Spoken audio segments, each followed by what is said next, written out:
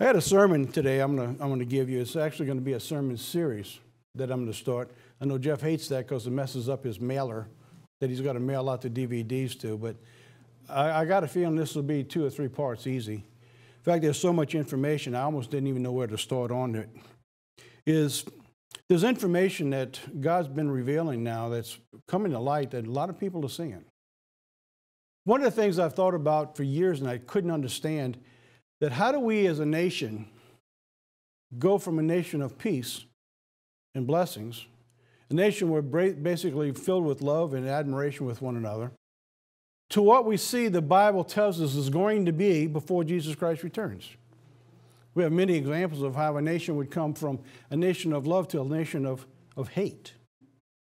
How do we get to that stage where a person will literally kill a brother thinking they do God a service? So how do we get to that stage? I thought a lot about that. So I'm going to talk about some of that today. I want to lay the foundation for what I believe is very, very important. It's going to build on the spiritual principles of a foundation of the timeline that we've laid out now for 7 years. Now I want to put in some of the pieces of a puzzle. I actually won't get very much into the timeline today, except to talk about the spiritual nature of what's going to change in our nation itself. Because you see, Satan is the master of misdirection.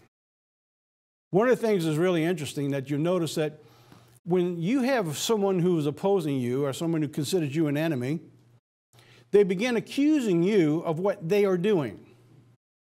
You ever notice that? None more relevant than in politics today. It's the misdirection. The other thing is that Satan, in his wisdom, because he's pretty wise, that God gave him, corrupt but wise, is he will take something that God says to do, he will bring it to the surface, he will corrupt it and tell you don't do that.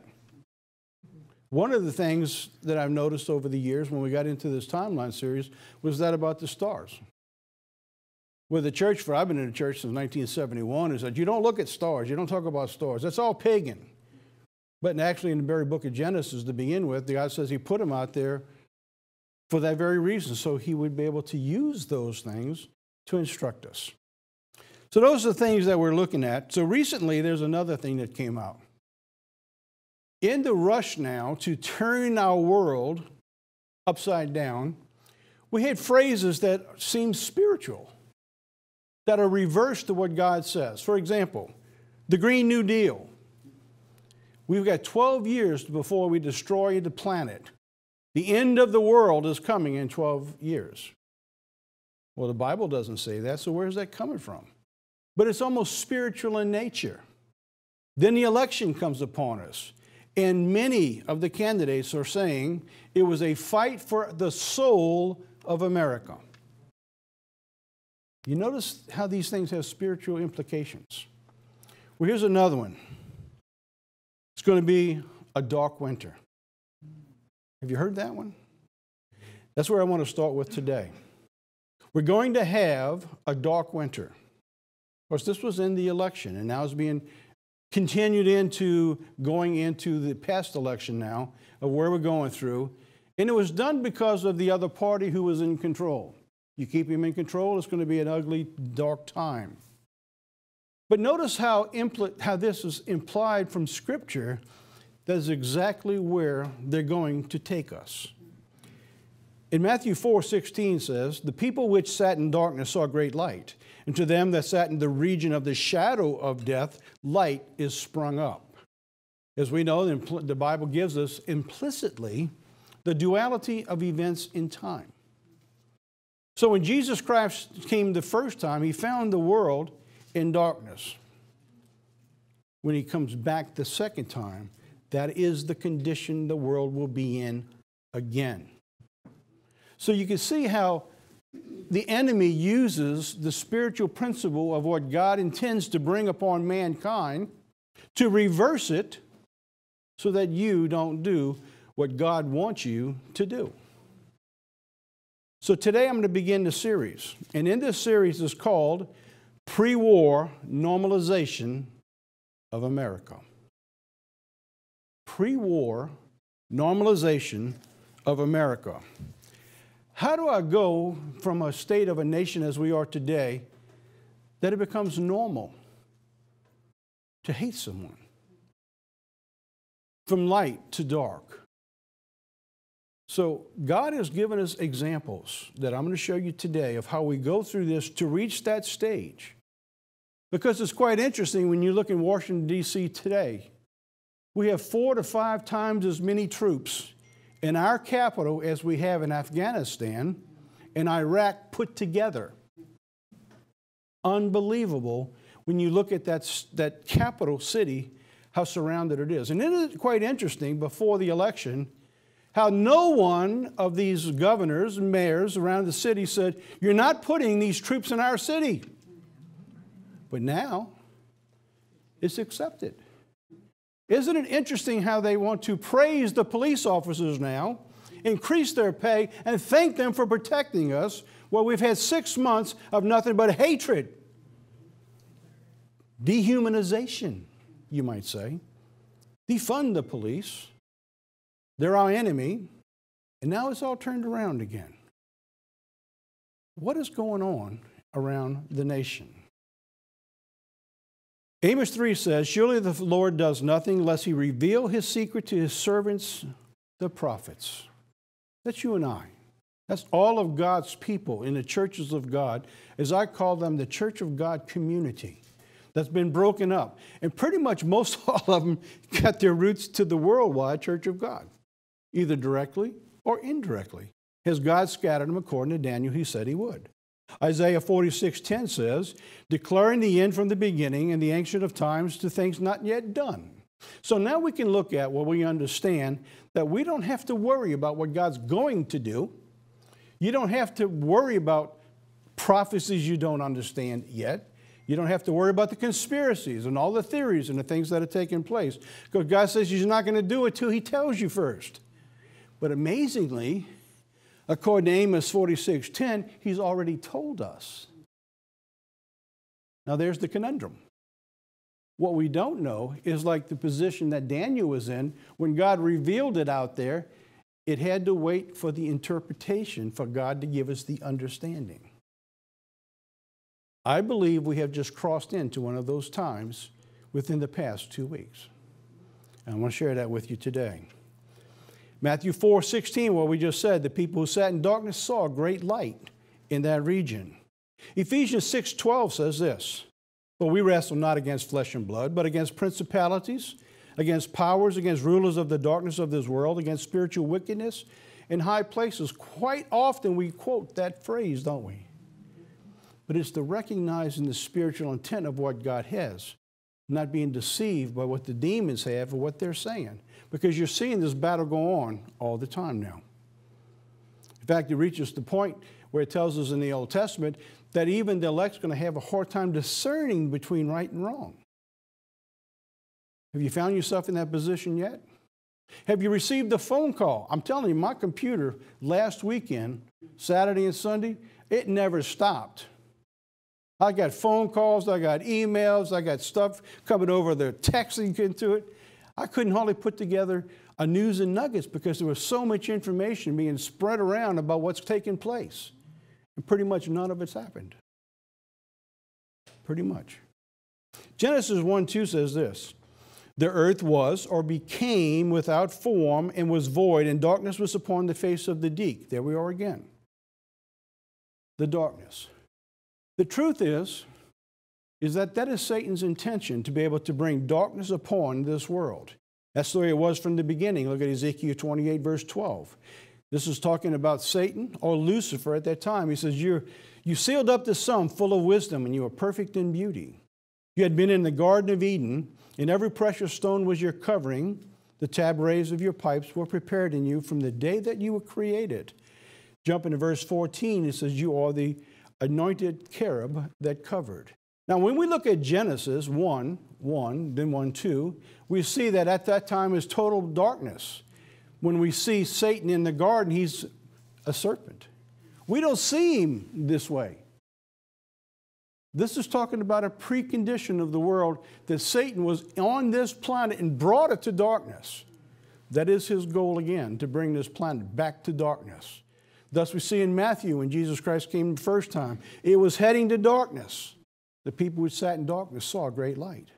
So when Jesus comes back, it will be the final step before Satan has his way again to bring this world back to darkness. There's only one thing stopping him from him accomplishing his goal to defeat Jesus Christ at that last time. You realize what that is? It's you. It says, if not for the elect's sake, no flesh would be saved. You realize how important your job is? Everything you see today, all of the rumors, all of the nonsense that are out there, the false prophecies, everything that's taking place are smoke screens. It eventually is all going to come to this. God says Satan will turn his attention to the remnant. He's going to go after you. That's where all of this is going to. Now, that is hard to fathom. Out of 7 billion people on the face of the earth, he's got a remnant of people who have his truth, who keep his commandments, who have the testimony, which is the spirit of prophecy. And how many churches today don't want to talk about prophecy? I know when I traveled for many years, the people say, oh, he's coming in, he's going to talk about prophecy, he's going to talk about end-time events. We're tired of hearing that. We've been listening to that for 50, 60 years. Well, that's what ancient Israel said. That's what Judah said. That's what they talked about for almost 100 years. God said, repent. And it finally came upon them. Well, you're here now, and that time is upon us, that God is beginning to move again, and things are going closer to the end time. Because when they said we have but 12 years to the end of the world, they were right about one thing. It may be 12 years to the end of Satan's rule on this planet. When you look at the prophecies, they bring us to the time period that you or I are in right now. And don't let anybody tell you any differently. This is the timeline that I'm going to get into at the very end today, and I'm going to begin filling in pieces of a puzzle. We're not talking about laying out new times. Now what we want to work on in the time frames we are in today is the spirit of the timeline. See, I believe we've gotten all the information we need to know. What God is revealing for us today is how do you live within that period of time. It was interesting, I've got an email from one of our supporters and one of our viewers, and she wrote me last week and she said, I'd really like to hear about living in these times. She said, you said that in the past, you said that we all know how to live. You know, we need to, and I thought about it, I said, well, you know, she's right. Because you see, living in these times is different than living back in the 50s or the 60s. So we're living in times that are totally different. And how we live in these times and how we react and how we deal with what's laid upon us will make a difference between salvation and loss of life. So what I'm going to do today is I'm just going to take this here and show this as a timeline of where we're going to begin to fill pieces in to show you the duality of time of where we live today and where it was back in pre-war Germany. If you were Daniel and God gave you this with the information that you know, what would you share with this timeline to others to make things plain as to what God's doing? That's what I want to get into in this series. Because you see, we need to be able to share where you are today to make sense of it, removing all of the smokescreen and get into the Word of God to be able to do this. So this is God's timeline. So the previous timelines that laid out God's events that God prophesied would come to pass. From those timelines, God gives us the insight of the spiritual warfare we'll face when the duality of events come to pass. All right, so that's what we had before, so now we're going to see how we deal with them today. The period of time before 1939, from 1925, and as far as 1924, by the way, this period of time was pre-war normalization before the war. If we went to Europe and we studied the history of all of this time, what would we find?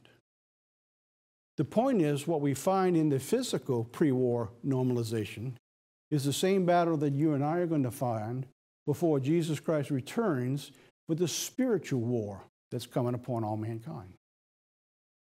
And you will find the reality of what's taking place then is what's beginning to take place right now.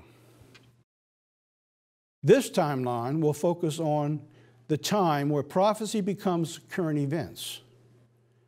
So when we look at the Bible and we see all of the prophets of old, when you look at them and you begin to realize what that guy just prophesied is what we just saw. That ought to wake everybody up. They become current events, where prophecy becomes day-to-day news. I don't know if you realize it or not, but that's where you are today. Prophecy is becoming day-to-day news.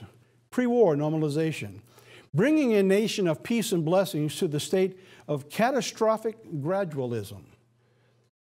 I saw the phrase in my head. I said, it caught my attention. I said, wow, what is that? I went and read the article of showing how you take a nation to gradually change till it becomes so catastrophic you can't fix it. That's what happened in pre-war Germany, and many other nations in Italy, Japan, and that is what's happening to America right now. It means that everything it does only adds to the continual state of decay of the nation. You ever notice they try to fix something and it gets it worse? It does. I mean, that's what's going on right now. God says He's removed the wisdom of the wise. It is the condition that ancient Judah found itself in when God sent Jeremiah to warn them. Everything they did only added to the decay and the destruction. There were two stages of His warnings. First were the warnings, the repentance. Thankfully, we're still in that stage. But it might be too late in some areas already. Second, God sent Jeremiah to tell him, it's too late. It's too late. He went and says, listen, quit fighting. It is only going to bring about your death. Is you're going to go into captivity and just get yourself ready for it, because you're going to go there for 70 years. What if we're there today? Not that we'd be there for 70 years, because God said He's going to make a short work. We're not talking timeline here, remember? We're talking the spiritual intent of what's going on. What if God's just told us that? What if God says, you didn't repent? You had time. You had 4 years. You refused to bring me the glory, and you didn't repent. You continued to live your life. Abortions got worse. Sin got worse. Crime got worse. You didn't repent. What if it's too late? What if God today is telling us, get ready to go to captivity? I could sugarcoat this for you, but I don't think I'd give you justice if I did something like that. By the way, I didn't answer that just now, did I? I'm going to see if we can let God's Word answer that as we go through this series. As these end-time events begin to unfold, they will be accompanied by rumors, conspiracies, false prophecies. It says there shall be rise false Christs and false prophets, and there shall great signs and wonders, insomuch that if it were possible, they shall deceive the very elect. And brethren, I'm getting information from brothers and sisters out there who are buying nonsense. Absolute nonsense. I said, what are they thinking? Where's their faith in the Scriptures? You need to be founded in God's holy word. God promises you these protections going forward. Pre-war normalization, it begins by removing freedoms. What have we seen this past year? We have voluntarily, for our own good, they tell us, give up many of our freedoms. We watch the nation be destroyed through those freedoms as businesses go out of business, as those who challenge those restrictions go to jail, while we let prisoners out. Makes no sense. This whole thing is nutty. Supposedly, these protections are for us by replacing freedom with fear and control. Even in the Church of God community, where we took the stance early, we trust God, If a person needs to wear a mask, wear a mask. We don't know the condition of the individual, their age, their health. They might need it more of protection and concern, but nobody judged one another. Where we saw other Church of God communities, they split because they say, no, you have to wear a mask. And others say, no, we're not going to wear a mask. Where brothers who've been together for decades separate with one another. So this makes no sense. But that's what it is. Divide and conquer. Fear and control. Today, what is going on in the Capitol? All right? Today in Washington, D.C. Now, when I put this together just a couple days ago, there were 20,000 troops going there. Now they tell me there's 25,000 going there. And I'm going to be honest with you, I'm not getting a lot of that information being chatted over the nets and the waves and people and email and the continual stuff I get. I don't see it all. Now, I'm not saying that it's not out there that they're saying, but I don't see what they're seeing is going on. So it says, this is a quote from the Metro Police Chief. I think you can expect to see somewhere of upwards of beyond 20,000 members of the National Guard that will be here in the footprint of the District of Columbia. 20,000 people in the Capitol? Plus all the way around the country. Every Capitol building around the country is going to be going through this. The National Guard inauguration deployment 4 times more, this from Newsweek, more than the number of troops in Afghanistan and Iraq. I mean, can there really be that much chatter going on here in America that you need 20,000 people? They didn't send that many people to Iraq and Iran to begin with when they began to fight this stuff.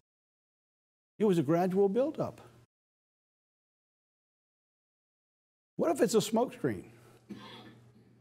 What if that is a smokescreen? I don't know that it is or it isn't. I don't know there's enough information that you would threaten what's going on here because of what took place just a week ago. So what if you wanted to create a state of fear and anxiety? This would be a way to do it. What if you wanted to separate and control your opponent? This would be a way to do it. What if you wanted to silence your voice of your opponent? This would be a way to do it. What would that look like when you finally got it all said and done? It would kind of look like this, wouldn't it?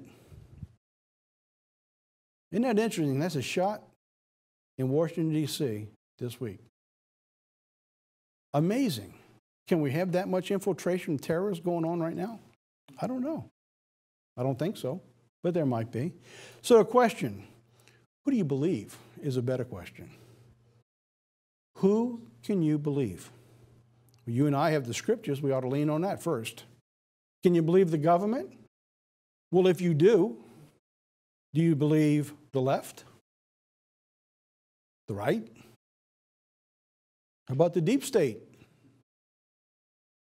How about the independent conspiracies? Are they going to take over the government?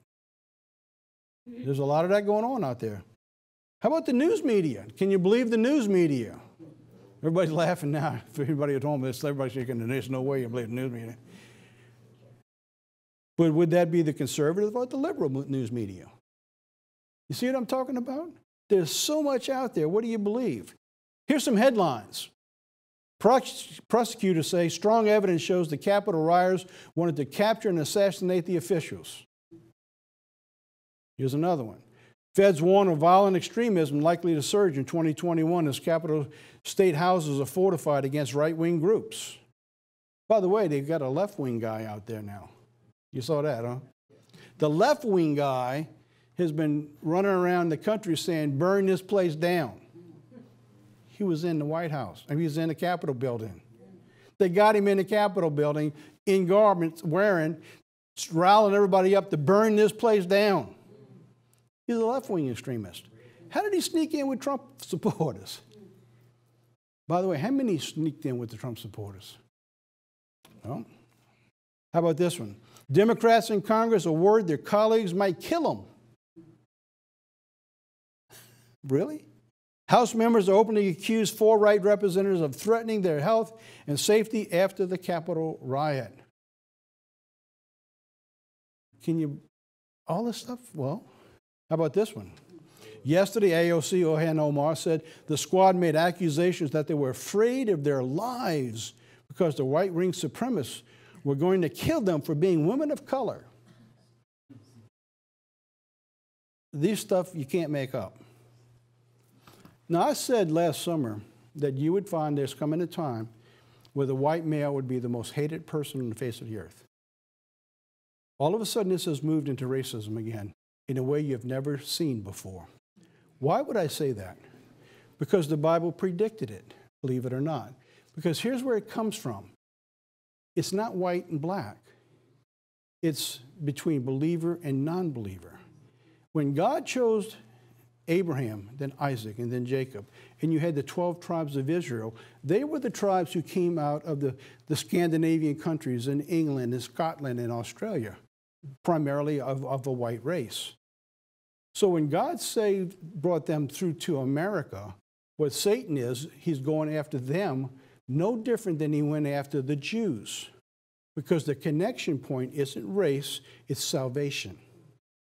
In all of those of color, if you think you got it saved, you better think again, because it's not race, because you carry the same spirit that I carry, the spirit of God the Father, which Satan wants to destroy. What they will come after is the spirit in you, not the spirit of your color. But you will find it will be brought into a race like you've never seen before. And we need to understand that. We have one people, whether born an Israelite or grafted in, it makes no difference today. We are all the same. That is what Satan is going after, those who have the Spirit of God in them. And if you let yourself be pulled away from the news media who begin to say all this stuff, you will be pulled away from your protection of God. Doesn't matter what the color is. Let them have the problem, not you. So now, the internet. Can we believe the internet? Remember there used to be a commercial on TV come through? Well, if it's on the internet, you got to believe it. Remember that one? All the conspiracies that are taking place. I recommend, if you haven't seen this sermon, go online. I don't know if we have it to mail out anymore, but this was back in June. It's called The Coming Age of Conspiracies. When I gave that sermon, I didn't think it would be this quick. But man, things are moving so fast. If you've got it, go back and listen to it again. There's a lot of information in that sermon. This is just a couple slides from it. Matthew 24 says, "Wherefore if they say to you, behold, he's in the desert, don't go there. If he's in secret chambers, believe it not." So, wherefore they, if they say, who is they? See, that's interesting because you see, that's plural. In other words, there's a conspiracy going on. When you see that, there's an actual conspiracy, meaning coming together for an unlawful act. Join together to conspire. That's when the government loves conspiracy, because if you get together with two people and you talk about it, you might be conspiring, even if you're not. The Bible warns at the end of days there would come a confederacy of spirits. In other words, the conspiracy of spirits that will be out there to deceive mankind against God, to deceive the very elect. So there are false prophets, false Christs, and they shall show great signs, and so much that it was possible they shall deceive the very elect. Realize how serious this is? Going on. 2 Thessalonians 2 says, "Now I beseech you, brethren, by the coming of our Lord Jesus Christ and the gathering together unto him, that you soon not be shaken in mind, or troubled, neither by spirit, nor by word, nor by letter, as from us." I got tricked last week. I thought there was somebody was asking me for money from the church. I knew the person, but I didn't know, like they're asking me some crazy, it was a crazy request. I said, what in the world? Come to find out, I'm trying to help the person, but what they wanted me to do made no sense. You know, I'll just send you a couple $100 if that's what you need, but what they wanted me to do made no sense. They wouldn't just take the money. Come to find out, Audrey went and looked into it. It's a conspiracy online on how to get money out of you by using a card. But your emails are being infiltrated and sent to other brothers, and you try to do the right thing to help them. And then for 3 days, I went back and forth with this person. I said, I'm not doing what you're asking me to do. It makes no sense. Come to find out, it wasn't even a person. I even had a check made in the mail to go to them. And they said, no, don't mail it to them and do this. I went out and got there just before the mailman did. Can you see that person getting this check and say, why are you mailing this check to me? And it wasn't even them doing it. I said, wow. I got tricked on that one, trying to help a brother. So, I mean, you got to prove all things. The conspiracy, by letter, by means, that correspond by distance. Today is text, Facebook, internet, almost unlimited means to spread information. God says, let no man deceive you by any means, for that day shall not come except there come a falling away first, and that the man of sin be revealed and the son of perdition. So at the end time, there's going to be people in the church who have the truth, they're going to let it go. They're just going to let it go. End-time conspiracies will appear to be physical in nature, but they're not. They are driven by Satan's evil spirits and his demons. Always remember that. What you're seeing on the surface is driven by an evil spirit that you don't see. Always back up. When you see something, there's something want to rile you up, back up and go to prayer. Always take that your first action, go to prayer and ask God to guide you. And he will. How about this? Ephesians 6:12, we wrestle not against flesh and blood. I read that one earlier. That is a byword of what we go through today, the conspiracies. Isaiah 8, verse 12, say not a confederacy. This is interesting how the King James Version uses this. Say not a confederacy to all those of these people. Say a confederacy. Fear not, nor be afraid. That comes from Strong's. In Strong's 7195, Kishar, which means this. This is the NIV version. There's verse 11. Let me read verse 12 now. It says, do not call a conspiracy everything this people calls a conspiracy. Every time we turn around, there's these conspiracies that are out there. What's going on? Weigh it against the Scripture. If you can't find in Scripture the before and the after, if you can't find the event built and spelt out from Scripture that makes understanding of where we're going through today, ignore it. If it's right and if it's important, God will reveal it. But if it makes no sense and you can't find where it fits, when people give me information, because I'm always being confronted with people with a new idea, in my mind, what I let it do, I let it run the Scriptures in my mind. Quite often, you'll find me not saying a word. Because what I'm trying to do is find what I was just told somewhere in the Scripture that matches up. I don't always find it. I don't have all the Scriptures in my head. Believe me, I don't. But somehow, if you do that, God's Spirit will guide you. And things will come up and you say, I don't see that anywhere in the Scripture. When I don't see it anywhere in the Scripture, not that it's not there, that I don't see yet, it goes on the shelf. I don't act on it. And especially don't preach it. That's what you need to do. That is protection. So people know, how do I live in this day and age? Well, that's one of the things right there. When you see something and you hear something, let your mind, let the Holy Spirit take you through the Scriptures. That means your mind's got to stay in the Scriptures. That means you have to be in prayer, in meditation. And let it.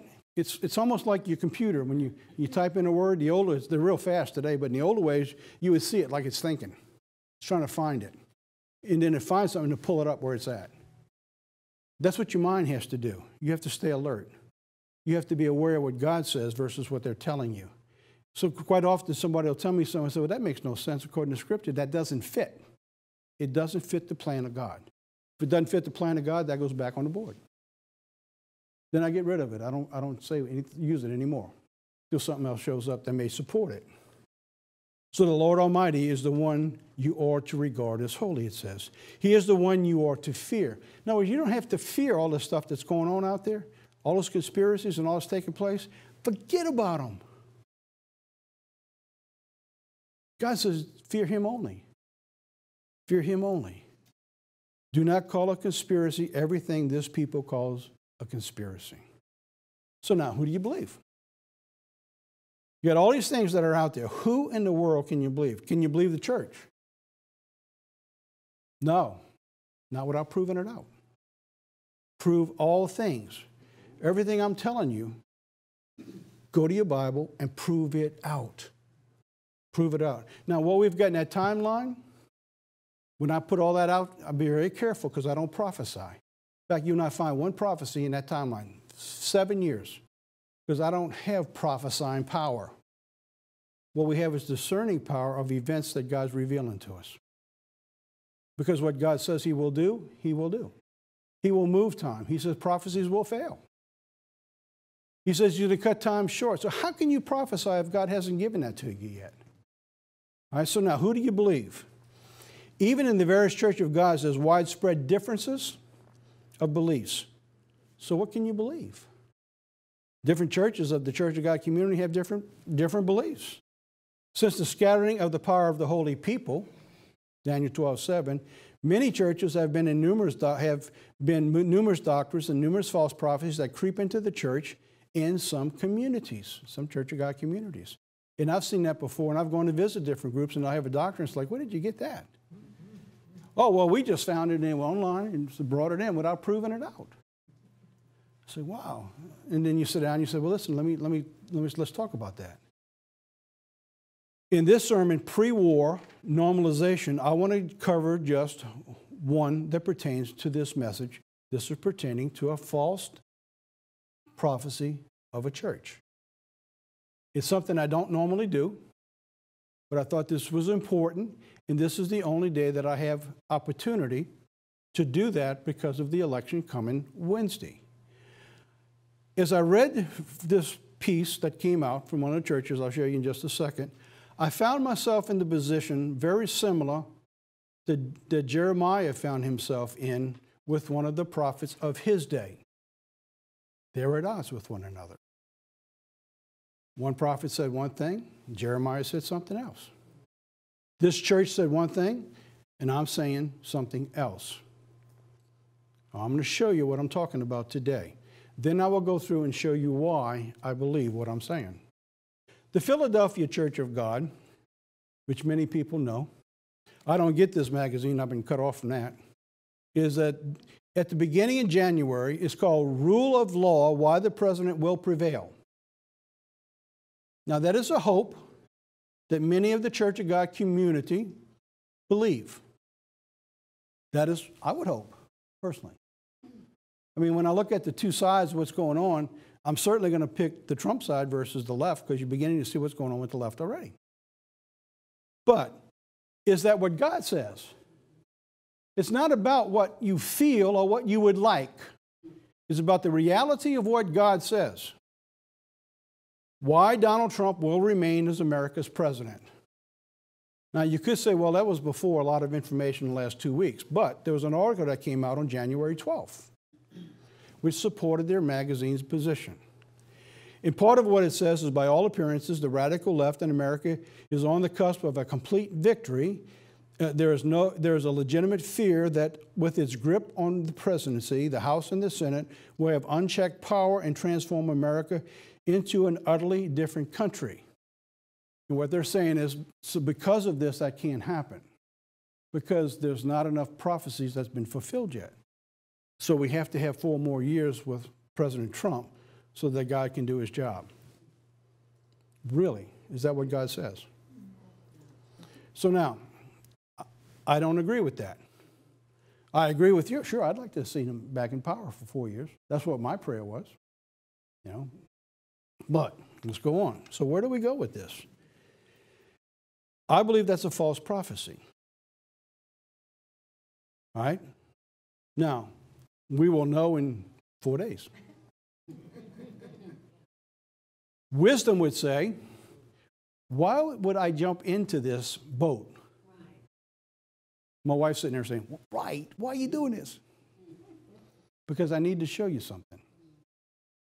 I need to show you from Scripture why I believe that this is misguiding God's people. All those people who were in Washington, D.C., when they were taking the vote, they had the belief that they would make a difference. They had the belief that Vice President Pence had the power to not accept the votes and make the change, and Donald Trump was going to stay in office. It was a false hope and a lie. It could not happen. It's not according to any law or any statute or any judgment of the United States. Couldn't happen. Now, you can disagree. That's fine. It would show if it could happen, it would have happened. But it didn't. Even if it could have happened, God didn't let it happen. Right? Now, let me say this. Did the people pray? Did they not have revivals? Did they not have prayers and fasting? Did they have all of that going on out there that God would put him in office again? It didn't work. Did God not have the power to prevent a theft from taking place? Because I believe there was a theft taking place too. You'll never convince me any otherwise. And people on the left will say the whole thing's a lie. That's a bunch of bunk. Fine. I don't believe a bit of it. One word of it, because I believe it was stolen. Did God not have the power to stop it? Yes. Did he not have the power to overturn it? Yes. It didn't happen. When Hananiah gave his prophecy, which I'm going to show you in just a second, it contradicted what God had just told Jeremiah. I'm going to show you what that prophecy here contradicts what God shows us according to his word. Why am I doing this? Because I want you to put your nose in the Bible and not listen to false prophecies. So now, let's go into it. There are two scripture books for guidelines. First, one of the most important understandings is the duality coming out of captivity and going into the captivity in the promised land. You see that in 1 Corinthians 10. Very detailed why God did that, 1 Corinthians 10. It says those events were recorded for our salvation, so we don't make the same mistakes. All right, and two, Jeremiah. Jeremiah was recorded for us to give us the understanding of the day-to-day before going into captivity. All right, those are the two books. I'm going to give you examples from each one of where I stand on this. So let's take number 2 first. Different prophecies, same event. Jeremiah versus Hananiah the prophet. By the way, Hananiah was a legitimate prophet. He was those in authority at the time. Just like the trumpet, just like the Philadelphia Church of God. They were carryover from the worldwide Church of God. They're a legitimate Church of God. They actually believe they're the one and the only church that's legitimate. And there are a lot of strange things up there. I'm not there to just run the people down. I'm hoping that if anybody gets this sermon, you got a friend who's in that church, you share this sermon with them. They might not like me to begin with. You know, we say in News Nuggets and Insights, share it with your friends. They're going to love you for it. Or not. This time is going to be the or not to begin with until they prove it out. Jeremiah is recorded for us for today. So let's take a look at the example. I'm just going to give you a piece of it. You can go into, it's online, Hananiah. It's called one of the lesser known characters of the Bible is Hananiah. He comes from a lineage of prophets. He was the person who was in charge. He was the king's aide. He was the big guy, big dude, right up there. Jeremiah was hated, the little guy. Kind of like the story that we're talking about today. People don't know who we really are. We're a small church. People know the Philadelphia church. They're big. Tens of millions of dollars coming in. All right, going on. Jeremiah 28. So it came to pass in the year beginning at the reign of Zedekiah, the king of Judah, in the 4th year and in the 5th month, that Hananiah sent a son of Azar, the prophet, which was of Gibeon, says, speak unto me in the house of the Lord, in the presence of the priests and all the people, saying, speaks, thus says the Lord of hosts, the God of Israel, saying, I have broken the yoke of the king of Babylon. Within 2 full years I will bring you again into this place and all the vessels of the Lord's house that Nebuchadnezzar and the king of Babylon took away from this place and carry them to Babylon. And I will again bring this place, Jeconiah, the son of Jehoiakim, the king of Judah, with all the captives of Judah that went into Babylon, says the Lord, and I will break the yoke of the king of Babylon. So what are you saying? He says, God just told me in 2 years, we're bringing everything back from Babylon, all the riches that came out of the temple, we're bringing back the kings, and we're all going home, we're going to be safe. Great prophecy. Philadelphia just told you that Trump's going to be in office for 4 more years. What he just said. It's in black and white. We'll know in 4 days. Hananiah the prophet said that. Most of Judah had already been taken captive. The king of Babylon, the king of Nebuchadnezzar, when Hananiah prophesied that within 2 years they would be restored and back in Judah. The problem? Jeremiah had just told them they were going to be captives for 70 years. Just told them that. I'm telling you, I don't think it's going to happen. In fact, I don't believe at all it's going to happen this Wednesday. Yes, there's miracles. But see, God doesn't break law to bring about miracles. So he'd have to break his own laws to do that. There's nothing there that can let this happen. You can say there could be a revolt. They can take over the White House. But when it's all said and done, it's illegal. A nation that God established. And when it was all said and done, they will have to leave, and the legitimate person there would have to go in. So nothing works. I mean, there's no scenario out there that works. As much as I have tried for 2 months to make this work. And about a month or so ago, so look, it's impossible. It can't work. It won't work. So now, what's going on? Why would that make a difference? All right? That's the first time. Now, to explain the difference, I need to go into the Bible to tell you why I don't believe it's going to happen. So now, 1 Corinthians tells us about the events that happened in the Old Testament, all right? Moreover, brethren, I wouldn't have you be ignorant how that all our fathers were under the cloud and all passed through the sea, all baptized to Moses in the cloud and in the sea. They were all examples to us that we should not do and lust after the things they lusted after. Verse 11, all these things happened to them for examples that we should be written for our admonition, upon whom the ends of the world are come. When he wrote this last part right here, that's because they thought the ends of the world were coming in their day. So what he was referring to, all the information that was recorded there that they were looking at, they thought everything was there for them then, not for us now. But you see, that's for us now. So we don't do the same thing that they did. 1 Corinthians 10 is the key for understanding the end time events. So now, let's go on. So I want to focus on 2 specific lessons now of Israel's plight from Egypt that gives us the insight, believe it or not, into the re-election. You would never guess that could even be there to think about. You need to understand the principal intent of what's taking place. So now, I find it in Numbers 14. Remember the spies in the Promised Land? So I won't go through the whole story. Remember, they went in, spied the land for 40 days. They came back out and said, yeah, everything you told us is true. However, they got some giants in there. They got well-armed cities and walls. And I mean, this is more than we can handle. And they said, we're not going in. Remember the story? So everybody wept and they cried. So God says, but as truly as I live, and all the earth shall be filled with the glory of God, but because of those men which have seen my glory and my miracles, which I did in Egypt in the wilderness, and have tempted me now these 10 times that have not hearkened to my voice, surely they shall not see the land which I swore to their fathers, neither shall any of them provoke me see it. So what has that got to do with us? Let me show you what they did when they didn't accept what God had just showed them. I asked you a question a little while ago. Does God have the power to put Trump back in office? Sure, he could have. 4 years ago that happened, didn't it? Nobody believed it. It was a miracle. He got in office.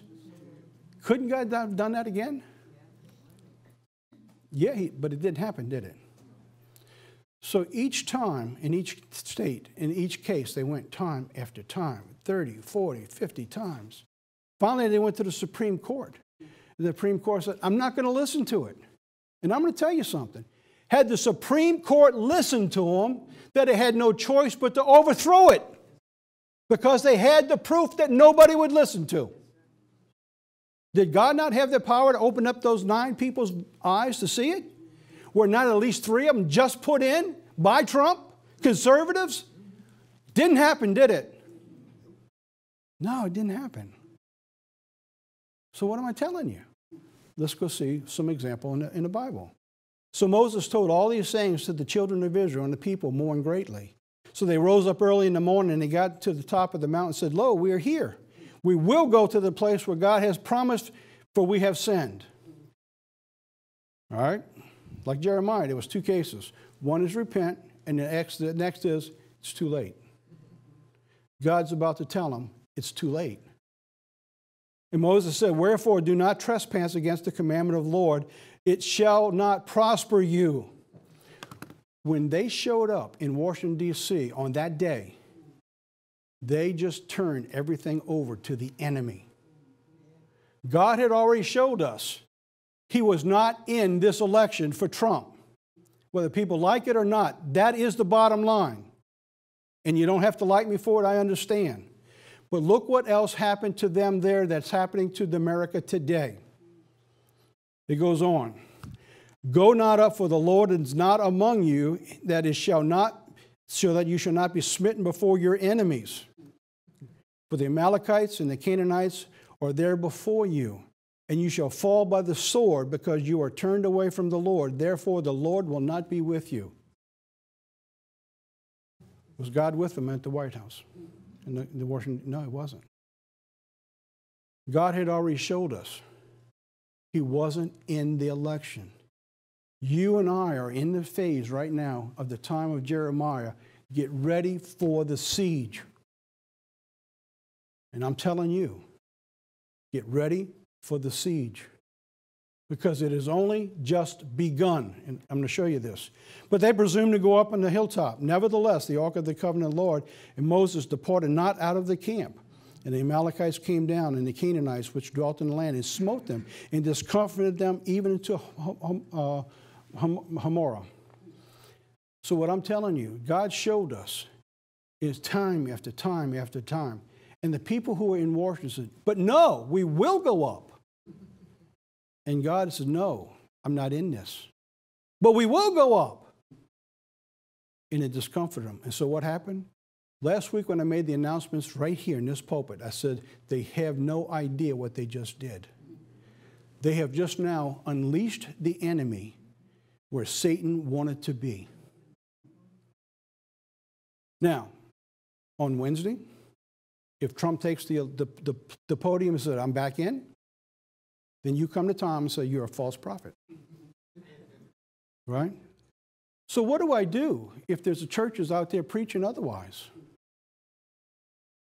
And I had one shot to do this, and I did it today. And I don't like doing this. I don't normally do it. But I had to do this today because of all the rumors that are out there to show where God does work, and he's working in you. He's not working out there with the rest of the world. So what else happens now? God says, I will harden Pharaoh's heart and multiply his signs and wonders. So God hardened Pharaoh's heart time after time after time again, and now you're seeing it. They have now moved into the second phase of having Pharaoh come after them. That's what they did. They opened the door. Exodus 14 says, I harden Pharaoh's heart that he shall follow after them, and I will be honored among Pharaoh and upon his host and upon the Egyptians, that they may know that I am the Lord. And he did so.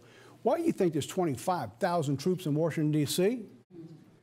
It's to show Pharaoh is there, and he's going after the right. You realize what's going on here? This is spiritual. It's not physical. The modern day assault continues. Look at this. There has to be consequences. This is the left for Trump supporters. They have to be punished. You hear this? This is real. This is not Germany. This is the United States right now. I'm going to be about late. I just looked at the clock. Bear with me in this one. I don't like to go past 60 minutes, but I'm not going to rush this. I'm getting close to the end. I am. But I do need at least 10 more minutes. There has to be consequences. The left call for Trump supporters to be punished. They need to be deprogrammed. Sound just like concentration camps in Germany. Washington Post columnist Eugene Robinson, New York Times Magazine, Nicole Hannah Jones, who agreed that there is a need for millions of Americans, almost all white, Israelite, almost all Republicans, to be deprogrammed and punished before the country can move on. You realize what that is? Pre-war normalization. Now, 6 months ago, you wouldn't think that was possible. But now it's becoming normal. We need to go get them guys. We need to deprogram them. What do we need to do? We need to put them in concentration camps. They need to go back to school. They need to be re-educated. The consequences for Trump supporters. How about this? German concentration camp. Hitler elected Chancellor June 30th, 1933. Look how fast things changed. By March 22nd, he opened up Dachau. That wasn't for the Jews. That was for the political dissenters, those who were on the other side. That was for the people who did not agree with what was going on. That was Germany's first concentration camp for political dissenters. So now, here we have our timeline again. So now, let's put in the first piece of the puzzle. So I'm going to use the next week, not next week, but next time I speak in 2 weeks, to begin building this puzzle. January 30th, 1933. That was the time that Hitler was appointed to office. President Paul von Hindenburg names Adolf Hitler leader or Führer to the National Socialist German Workers' Party or the Nazi Party as the Chancellor of Germany. The power that took place from around 25 to 29 was very slow. He was gaining power. By 1929, there was an event that happened because of America. It was called the Great Depression. Because our debt was out of control, the stock market crashed, and we couldn't deal with everything. Right now, you're seeing the stock market way up there. It has grown by 10,000 points in 4 years. You've watched the debt grow, $10 trillion. Just this past week, Biden's new plan, let's give away another $1.9 trillion on top of the $2.3 trillion we just approved. And in 2 months, we're going back to the kitty and we're going to do it again. We don't have that money. How are we going to do this? We're building for the next stage. When it collapses, you will be at the state to where the people will blame somebody for this mess. And who are they going to blame? God says, don't go against those people. It's not going to come out well for you. But the people in Washington said, but we will go. We will take over the Capitol. We will sit in the White House. They're going after it. They gave them, the enemy, everything it needs now to launch an outright assault on the right. And they will. I'm going to show you that in just a second. We are at that stage right here. Am I saying Joe Biden's Hitler? No. Remember, I'm talking about spiritual principle. The principle that drove this man is the same principle that's driving the left. It's an evil spirit. I'm not being judgmental. I'm being realistic and honest with you. God's spirit is not in any organization, any power, any political power that approves of abortion and the gay rights, period. It's not there. If you believe he is, you're kidding yourself. By the way, in the right, they also approve of the gay movement. Why did God not put them back in the office? Because they didn't call out sin for what it was. Nor did Jonathan Cahn and his movement that was out there when they had the opportunity. They went all around the holy days. They skirted the issue, and they brought in every now and then, they would talk about, well, you don't want to hurt the homosexual movement. God said, you had a chance. You didn't give me glory, and you didn't call out sin for what it was. It is over. I'm not backing this election. It's over. And the people said, but we will take it back. And as we see what happens from the Old Testament, God says, don't go. This is not going to end up well for you guys. And it did not end up well for us. We will see that in just 4 days. Going on. Get my clicker here. We're just about to wrap it up. Is history repeating itself? As Hitler was taking over power, an event took place that parallels what we have just witnessed at the Capitol building. You know what that was? Let me show you. This is out of Spiegel, a German newspaper and magazine in historical documentation. Once again, luck seemed to be on Hitler's side on February 27th, less than a week before the new elections of the Reichstag. Germany's parliament building was set ablaze. Wow. The blame was pinned on the Dutch bricklayer Marinus van der Lubbe. Do you know there was a radical left person in the Capitol building whose goal was to rile everybody up to do this? to burn down the Capitol. I'm not making that up. That's for the FBI. They got him arrested. And there was others with bombs on the outside that they were getting to lay out. Now, most of the people there, 99% of them, probably peaceful people, just like any other place. But it doesn't matter now. It doesn't matter whatsoever. You are in the principle that even though it didn't get burnt down, the intent of what took place, that just happened. All right, let's go on.